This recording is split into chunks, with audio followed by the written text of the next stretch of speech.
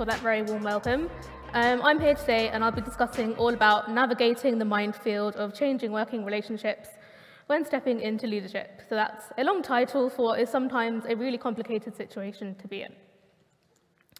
I'm really excited to be here today and to share a topic which is incredibly common for those stepping into leadership, but it's not always easy to discuss. Stepping into leadership for the first time is incredibly difficult for so many reasons, and there's added complexity to this situation when we find ourselves leading individuals that used to be our peers. There's a slight change in status that can come with leadership, and we'll be discussing a little bit about that today. So when I was formulating my ideas for this talk, I had some of my own experience in the past, but I kind of thought I was really alone in most of what I had experienced because no one really talks about this topic. So I approached a group of individuals that had kind of made this transition in their career. Some had made them recently, some not so recently, and I approached them and I asked them, hey, I want to address a topic about engineering leadership, specifically for new engineering leaders, but I'm not sure how much this resonates with others. And the topic is all around how your relationships will change with your peers when you step into leadership. And the response I got from everyone was unanimous, So if you are in this situation, then take some comfort in the fact that you're not alone. So we're all part of the engineering leadership community, but this talk is aimed for lots of us. So specifically, if you're thinking about transitioning into your first leadership role, or if you're new into your leadership role and you might be seeing signs of what I'll be speaking about today. It's also incredibly important for those who are helping others into leadership roles. So for example, if you're an engineering leader already and you're trying to coach someone else, it's really important for you to recognize that these are some of the barriers that people do face when trying to step into leadership. On the other hand, if you are not interested in engineering leadership at all, and you're wondering what you're doing here, there might be some tips that you can take and just understand what it's like from the other side if you'll be led by your peer in the future. So we all wear lots of different leadership hats sometimes, but specifically what I'll be talking about today is those leadership positions where you're responsible for other engineers. So whether that's a tech lead, an engineering team lead, or an engineering manager. Before I dive in, I'd like to introduce myself. So my name is Humayra, and I'm currently a senior software engineer at Accurex.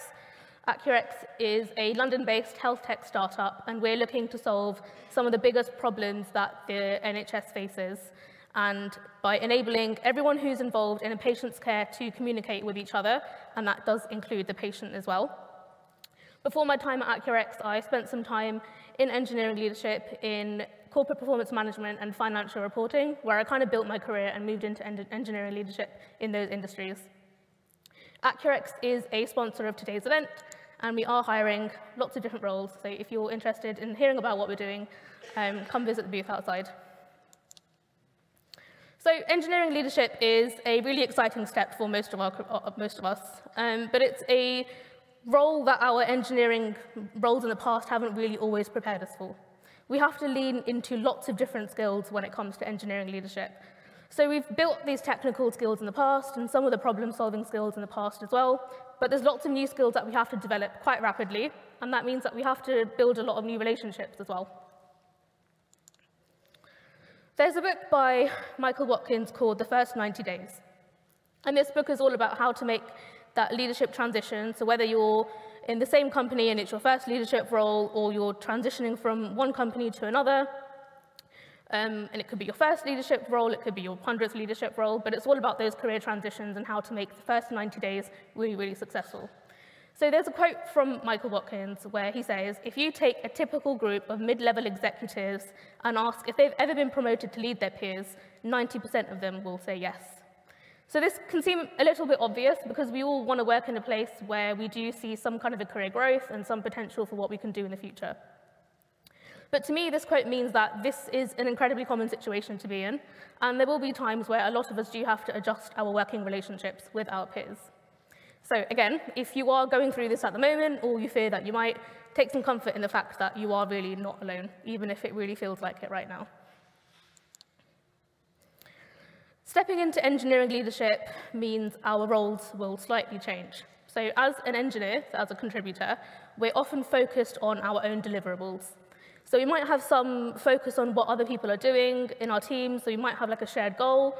We might see what they're doing in stand-up, so when they give their stand-up updates. But when we move into engineering leadership, we switch from being a contributor to a multiplier.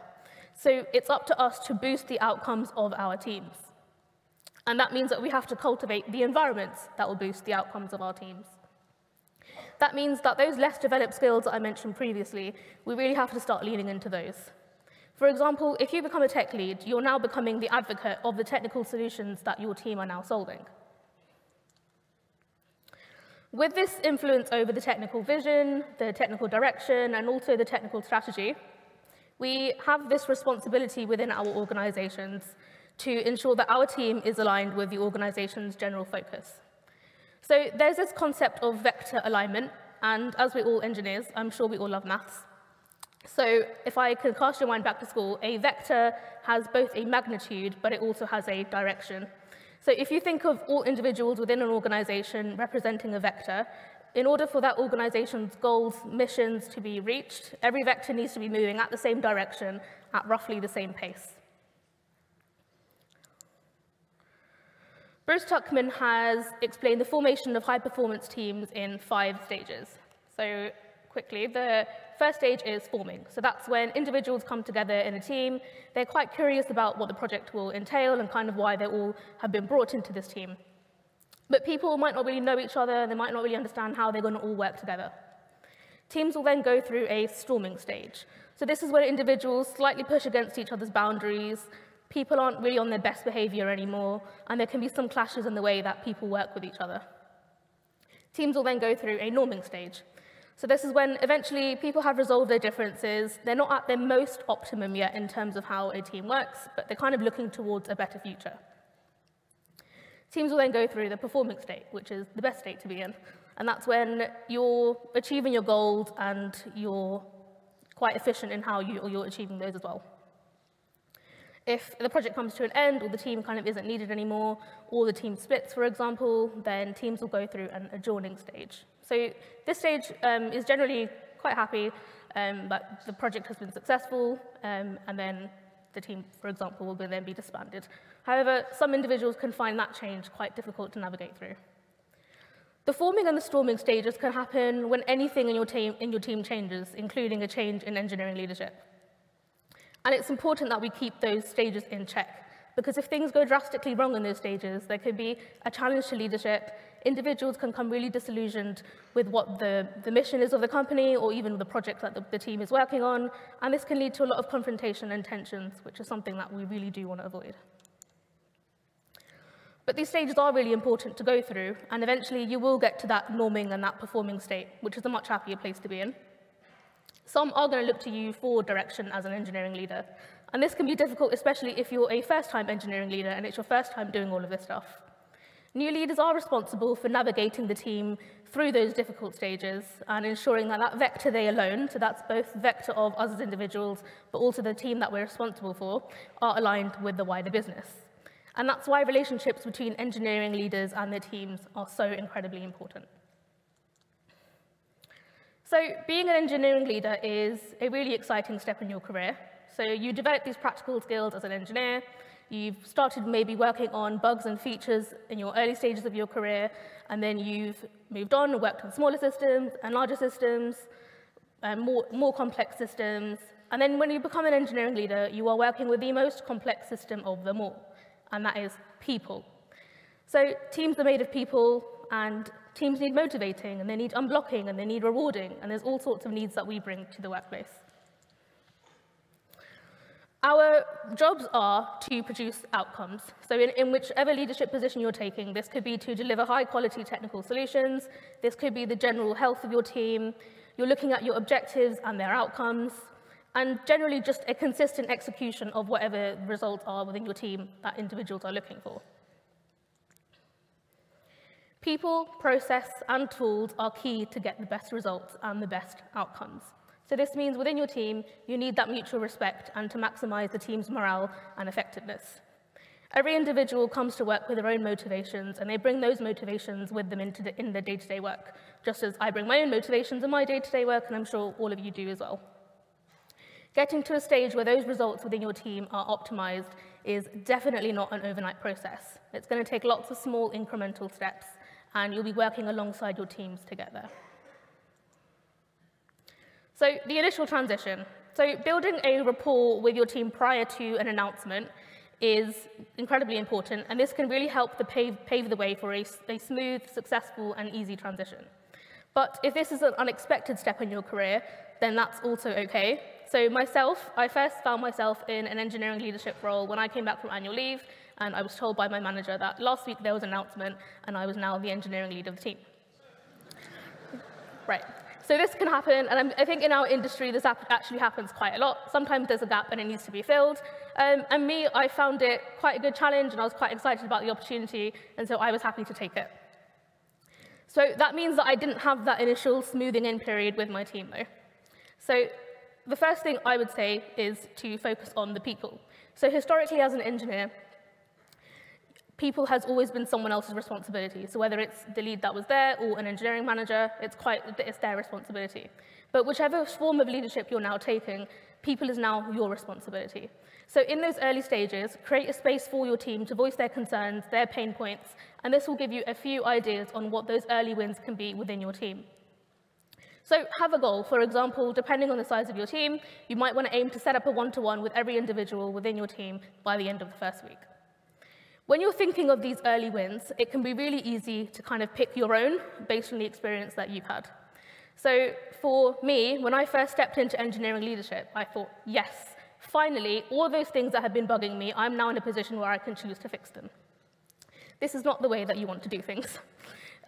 Both your team, your peers, but also your manager will have an idea of kind of the expectations that they have and the improvements that they want to see. So pick something small that there's generally some consensus with that needs to be improved and help correct it. And then give praise to your team for their openness to want to improve things and also the actions that they've taken to improve those things as well. As a new leader, you might be really tempted to take all of the credit for these improvements, and this can be incredibly demotivating for your team. So I'm sure this has happened to lots of people here, but this has happened to me where I've been on the other side. I put all of this work into improving some process, and I've got no credit for it. So treating your team with respect for their efforts is going to pay dividends for you in the future. And actually, as an engineering leader, by making your team look good, naturally you're going to look good yourself as well. So establishing new ways of working, both between you and individuals within your team, but also your team as a whole, is really important. Every individual is different, so we all bring something new to the table, whether that's our strengths, our weaknesses, and also experiences we've had in the past and how we worked with other people.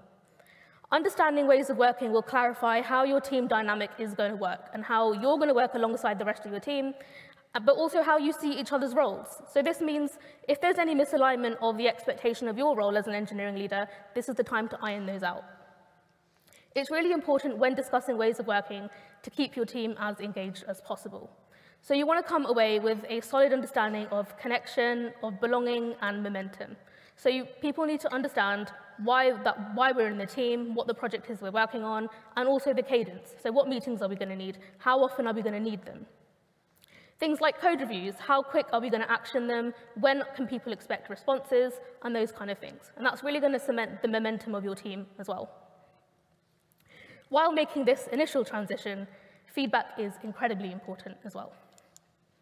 So there are lots of existing models on how to get feedback when you've worked alongside individuals for quite a while. So that could be a period of weeks, a period of months.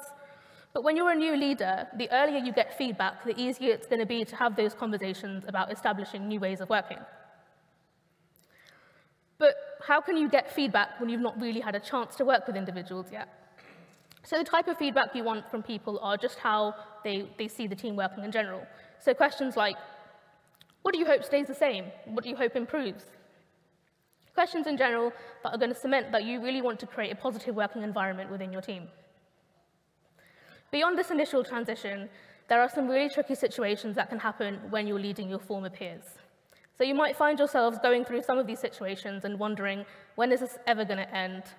Some of these things might even seem a bit personal, and unfortunately, a lot of these things do happen to those who are underrepresented and marginalized within the engineering community.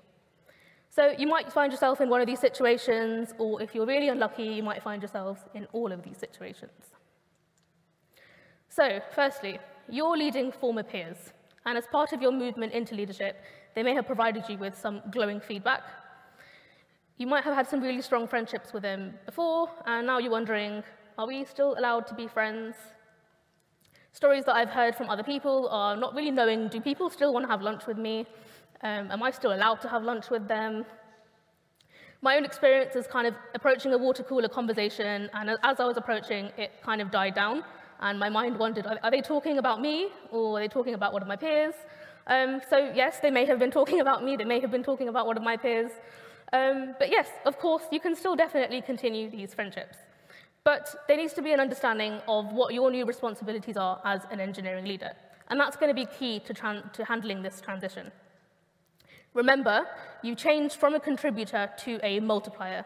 So you need to be scrupulously fair with all of your team, regardless of who they are and friendships that you may or may not have had with them. Not doing so is going to really undermine your leadership and lead to a decline in that multiplier effect, which is so important for your team. If you're perceived to have favorites, so whether that's actual favorites or apparent favorites, that's going to be a big warning sign that there has been some serious miscommunication within the team. So with these relationships, it's best to recalibrate specifically the working parts of these relationships quite early on in one-to-ones and deal with any awkwardness head-on and try not let it prolong weeks and months, because that's just going to make your role all that harder. Explain how you see your roles changing. You want to make sure there's no ambiguities on what your responsibilities are.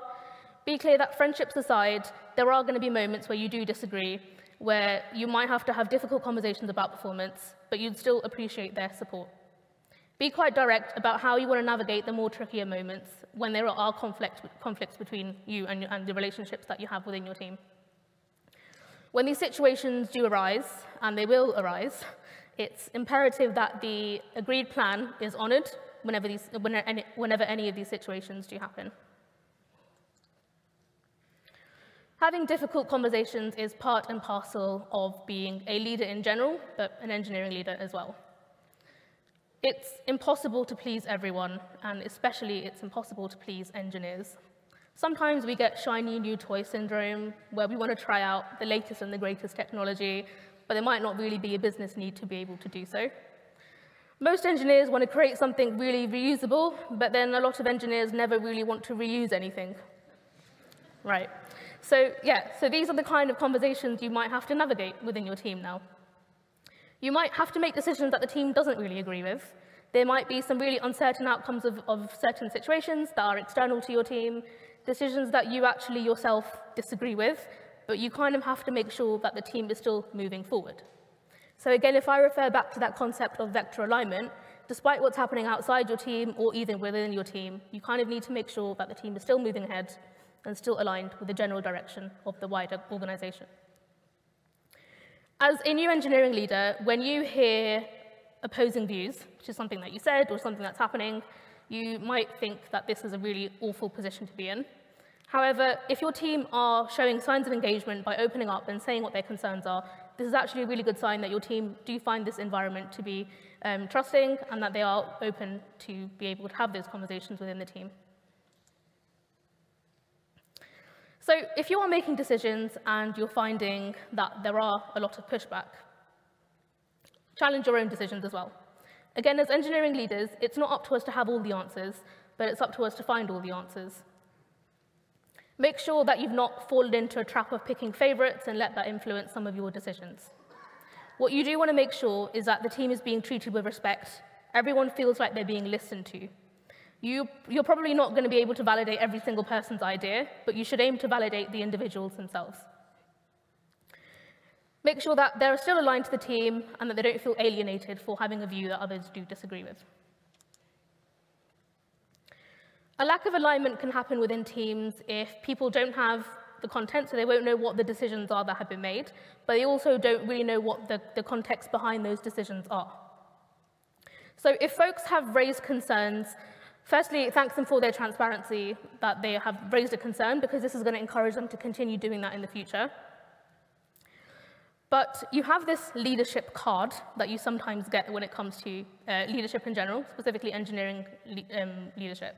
But using that leadership card to kind of override decisions and make sure that, that people that aren't really happy with your decisions, but you're still going to push that forward anyway, the use of that leadership card should be the exception and definitely not the rule.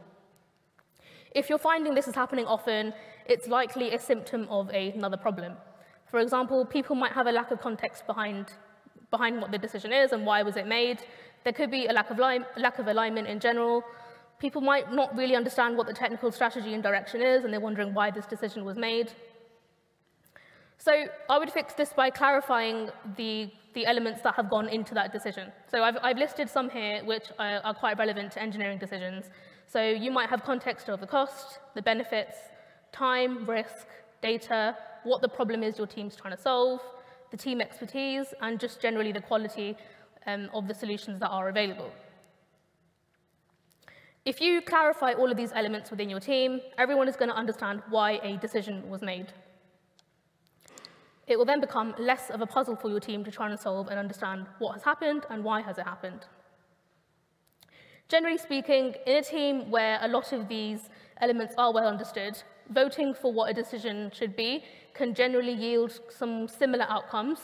Just understand that people might have some external conflicting motivations, and this might not always be the case.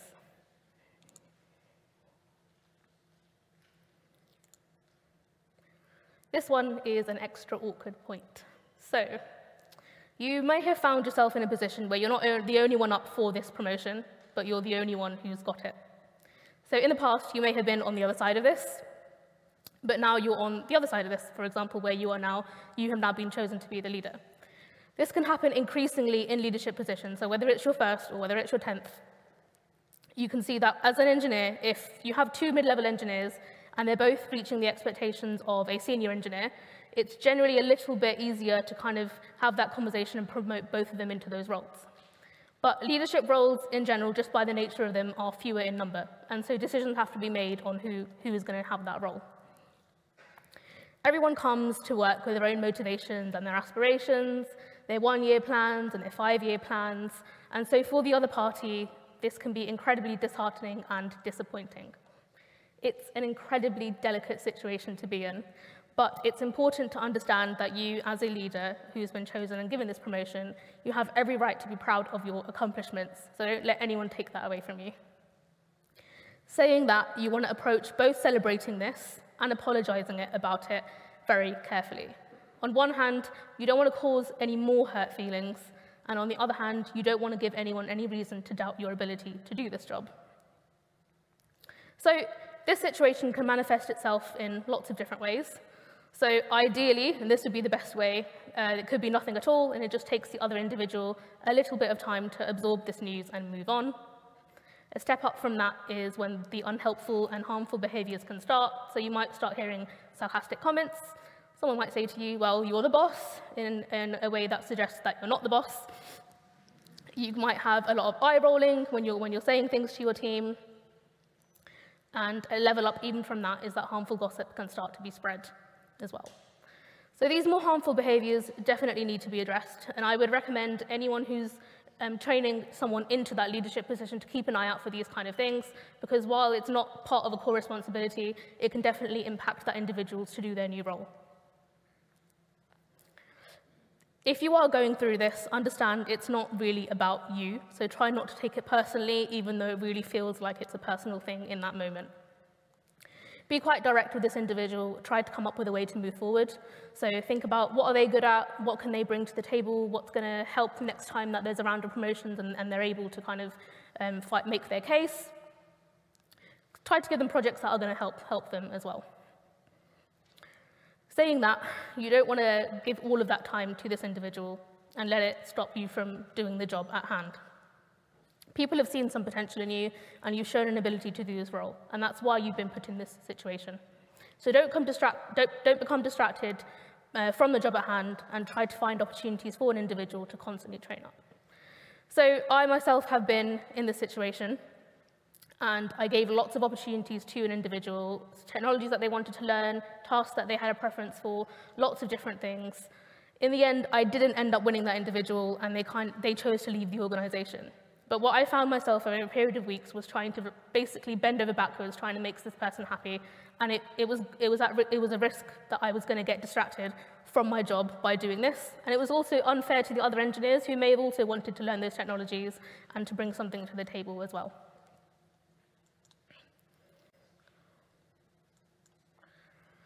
So, transitioning into engineering leadership for the first time, you can find quite suddenly a lot of our important work isn't the work that we traditionally do at our desks. But it's going to be in those relationships that we're building, especially in those early stages. Your feedback loops become a lot looser than what they used to be as an engineer. Sometimes you can put something out, and it's now going to take you weeks, even months to see a result. You're no longer working alongside your peers daily. You might see them once a week, or maybe a few times a month. So this transition can sometimes be a little bit lonely as well. So it's really important from day one that you protect your boundaries. Be quite upfront in your ways of working about what can and what can't work for you, and that you're not overdoing and overburdening yourself as a new leader. You will definitely want to vent at some point. But be careful about venting, specifically the timing, the audience, and the location as well. If I could give the biggest tip about looking after yourself as a new leader, is to find your support networks. So if you do work at a larger organization and there are other engineering leaders, form your support network there, or we are lucky enough to be here today where we have lots of engineering leaders, which are also your support networks. So open up these conversations and make sure that we're all helping out each other as well. So my final thoughts, hopefully if you are not yet an engineering leader, I have not completely put you off. I found engineering and engineering leadership to be incredibly rewarding. Not only do you get to work with some incredible teams of really talented individuals, you learn from their talents and from their skills as well, and you get to share those celebrations when things are going very well. For example, if you're stepping into a technical lead role, you might find those technical challenges are even greater than the ones you've had as an engineer in the past. Getting past those forming and those storming steps are so vital to experience all of the incredible things that you do within a team. So, I'll leave you with some final thoughts. Firstly, recalibrate your working relationships. Start small, collect feedback to establish your credibility, and find your new tribe and your new support network. Your new peers within engineering leadership are all here for you, and you are definitely not alone. Come and find me at the AccuRec stand or somewhere around if you want to discuss any of this further, and I'll be in the office hours in the break. I would honestly love to hear from you and your experiences too. And that's all from me. Thank you so much for listening.